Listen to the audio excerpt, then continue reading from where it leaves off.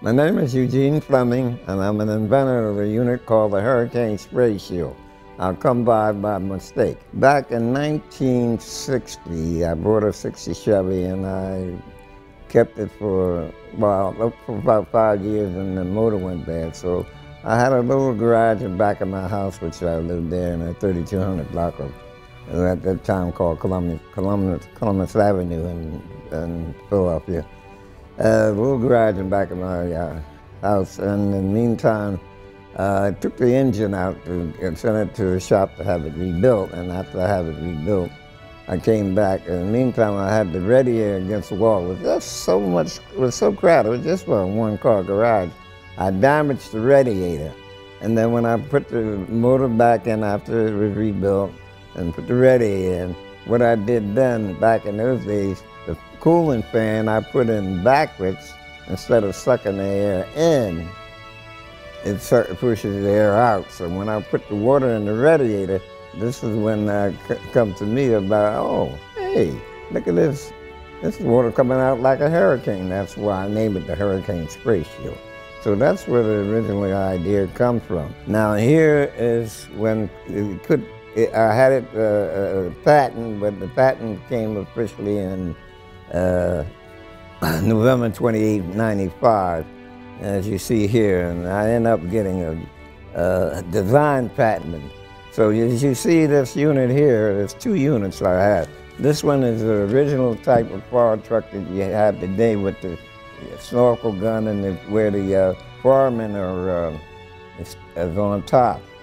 Now, that's fine back at the time now when, you know, because of what they have, that's the newest system to have. But with my unit, there's an advantage with that unit by these means. First of all, you got the two men that are up there to operate that.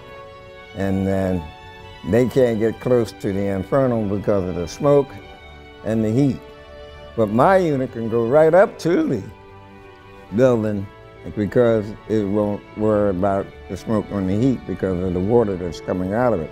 So that's the reason why I think my idea is, not only that, my idea has so many ways to be attached to so many other different vehicles. Another thing with this one will take, like I said, take advantages over the two firemen that has to be up there because of the smoke and the heat. And this unit here will be operated with remote control. So that'll be another advantage over that. So is aluminum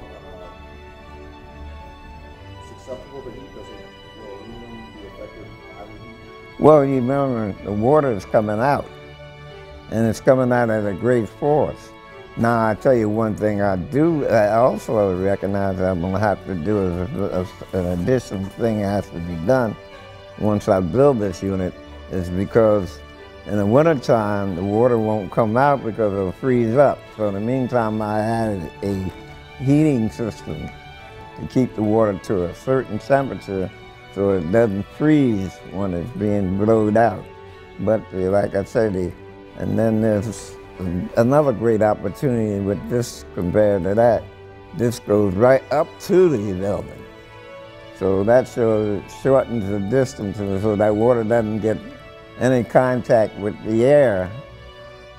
That's like, for instance, down on the farmers out there, the water can get distorted by high air pressure and then blowing it away from where they're trying to fight the inferno.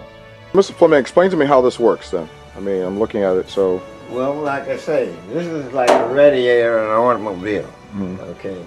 Although the automobile has the cores in it, but knowing that I couldn't construct the cores, I had to use this 2-inch piping, and then I drilled these holes in. On the other side, you can see, I also had to find out after I drilled the holes, the water that came in wasn't filtered, so they would stop up and then stuff got stuff. So I had to put down here. I had to put drain plugs like you could have on the automobile. Okay. So knowing that I couldn't use the regular cords that the engineering school, the automobile industry used. I had to use a 2-inch piping, drill these holes, hook it up here to the tank itself and everything. And then I had this fan and everything, the whole fan movement. So that was able to disperse the water. And, at first I had this down here, and of course the kink in the hose, so the water came poorly out. It came out poorly. It came out about 5 feet. But when I turned the fan on, it went out to 25 feet. Okay. So now what happened is I had to change it so that once I changed that, we put it up here instead of back here. It was better. More water would come out further because the hose was no longer kink. So that's where I had to make it. So that, okay. Now this is, I think it's 3 inches. These are 2 inches in diameter. And this is, like I said, this is the tank itself, so that the water can disperse out of each and every one of these. 1, 2, 3, 4, 5. Now we gotta make it. Now it may have to be a little bit constructed smaller once I put it in, because basically I think the front of the fire truck is somewhere between 7 and 8 feet wide. And that might have to use a smaller unit, but all that has to be determined once I get into the, once I get this unit here, that will determine how big this unit's going to be. It means, like I said, I might have to reduce it in size, because this is, it can't be no wider than the truck, because the truck has to go down the street and it has to go in and out of different places.